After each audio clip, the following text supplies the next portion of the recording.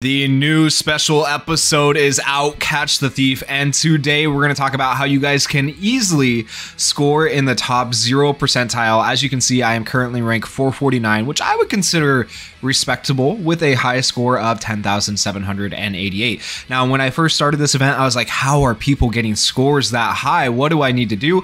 Well, today I'm going to show you guys how to get a high score like that. If we go to rankings here, I have no idea what these top 3 spots, 4, 5, 6 are doing. I don't know if they're legit or not. They do just have a fully duped Charmy. It might be possible to actually get that score with a fully duped Charmy if she can survive the attacks by herself. I guess maybe you get more buffs in the long run. Question mark? I mean, it's possible. It's probably possible. Like these scores right here, 49,000 are definitely possible. But the question is, do you want to sit there all day for that score? Personally, I haven't had the need or want or desire to sit there all day yet. So I'm going to show you guys how to get at least a somewhat decent score. But as you can see, these top ones are actually all legit right here for 20th place and so on, 34,000 and so on. These are actually achievable scores. And one major thing you'll notice while looking at these is that people are using free-to-play characters. They're using Finral, they're using Vanessa, they're using Noelle, they're using Charmy. And the main thing about these characters is they don't do a lot of damage. Vanessa does like no damage, but she gives extra defense. Finral gives extra speed and attack, but doesn't really do any damage. Charmy does a little bit of damage, and so does Finral with their primary, but that's about it. Noelle gives shields, okay? So you're running a team that's largely free to play, and you're doing as little damage as possible, and mainly you're using Charmy to heal your team and keep your team alive for an excessive amount of turns. You want this is weird, right? But you want this special episode to take as many turns as possible. Yes, you lose some score for however many turns it takes, but in that amount of turns, you want to also apply as many buffs to yourself and debuffs to the enemy as possible to get the highest possible score. Okay, and then for total ranking reward, depending on the percentile you're in, you will get extra rewards. So being in the top 0%, I am going to get these rewards here for the top 10%, and I'm going to show you guys how to do that as well. So if we go to the Ready tab, and we are going to do this, of course, on the highest difficulty for part 6. We go to the Ready tab. Here is the team I used to get the score that you see. And you'll notice my team power is only 142,000. I am using an SSR, level 55 Vanessa. I am using LR Finral. You don't have to have him LR. You could have him UR. You could have him SSR, honestly. As long as Charmy is high enough level to heal. Honestly, if I could choose, I'd like to get Charmy a little bit higher. The main thing is with Charmy, she is the only character you need to have fully like built the right way. And so if we go to Charmy's gear here, I don't have all LR gears. I don't have the best gears, right? But what I do have is all health LR gears. So they're giving HP, 6,000 HP, 6,000 HP, 6,000 HP. And that adds up to an extra 33,000 HP for Charmy. And the more HP Charmy has, the more she's going to heal, because right here, grants all allies continuous HP recovery equal to 10% of own max HP for 2 turns. And her special skill, or secondary skill, not special skill, does the same thing, continuous HP recovery for 4.5%. And then she heals a single ally with 6% of max HP. So just have your max HP really high, Charmy will heal more and keep your teammates alive. That's the only character you really need to have built. Besides that, I have a level 100 Lotus. Lotus is the debuffer here. You could actually run this without a debuffer and just go for buffs if you wanted. You could run like SR Noelle in place of Lotus, but I am going to run a debuffer because I like what Lotus can do, and I feel like he can get more debuffs because every single skill that Lotus has is a debuff and it counts towards the debuff count. And as far as gear goes, you can actually probably take off all of his gear and get away with it, or most all of it. You might want to keep a little bit on there so he has a little bit more survivability with defense, but you can take off a lot of the gear on Lotus and actually get a fairly decent score. So I'm going to go ahead and actually swap my stuff real quick to Radies, and we're going to see how this goes without any gear on Lotus. I'll keep those accessories on. It's not really going to make a difference, but that brings my battle power even lower, my team CC combat class even lower, 130,530. And so I am going to take on this event with this team right here. And the thing is, this is going to take a very, very long time. And so what I'm going to do is I'm going to speed up this next part of the video. I'm not going to talk during it, obviously, because it's just going to be going on auto. You don't need to actually do this yourself, and you're going to let it just go through and let them do their damage. It's going to take a long time because you don't have a lot of damage with this team, and you're going to let Charmy heal and hope that nobody dies. If somebody does die, then you need to kind of pay a little bit of attention. Like, you can watch TV while you do this or whatever, but you do need to reset. That way you're getting the maximum amount of buffs and debuffs possible, because like if Finral dies here, then we're missing a lot of buffs that would have increased our score. So with that said, let's go ahead and press start here.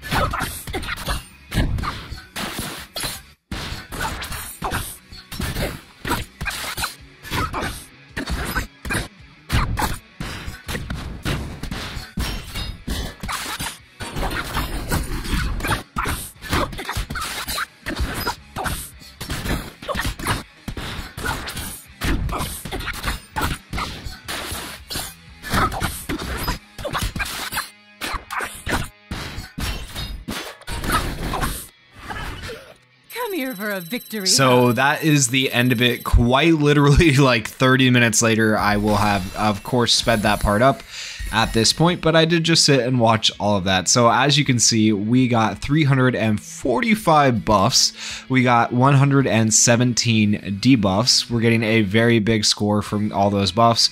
That gave us an overall score of 14,923. So even better than the score I had before, which was 10,000. You can probably do better than this by just switching up your team and your units a little bit. And the reason I got a higher score this time is because Lotus was doing less damage. As you can see, I lost 5,200 points though for every turn that it was the boss's turn, which is a little bit annoying, but I mean, it happens for everybody. So that's how you get a high score. And if we go in and look at the rankings now, I should have moved up the rankings. And then there is one more piece of information to talk about. So I went up to rank 285, even though it says 284, but I'll take rank 285. That's pretty good. And then the very last thing I want to talk about is presets with that team. I don't know if I can actually go in now since I've already done it. Let me see if I can switch over here and pull up the presets for, oh yeah, it's not gonna, let's go like this then. Let's go to manage team. All right, we'll look at this. All right, so this is the team right here, and if we go to presets, you can see my presets there. So there are my presets for the team. You guys can copy those if you want, or you can, of course, change things to come up with your own presets. The thing about the biggest preset thing is for Lotus, I made sure not to pick his skill 2 because I didn't want his skill 2 going to give more damage. So I made sure he was just skill 1, doing skill 1 and his ultimates. You could actually probably take his special off if you wanted. I had his special going for the debuffs though, but his special does do incapacitate, which increases your damage. So if you want to not do that and just do the mobility debuff with Lotus, you could absolutely do that. So yeah, there you go, guys. If you guys enjoyed the video, please consider going down there, hitting that like button, hitting that subscribe button, and thank you guys so much for watching. Peace. Maybach.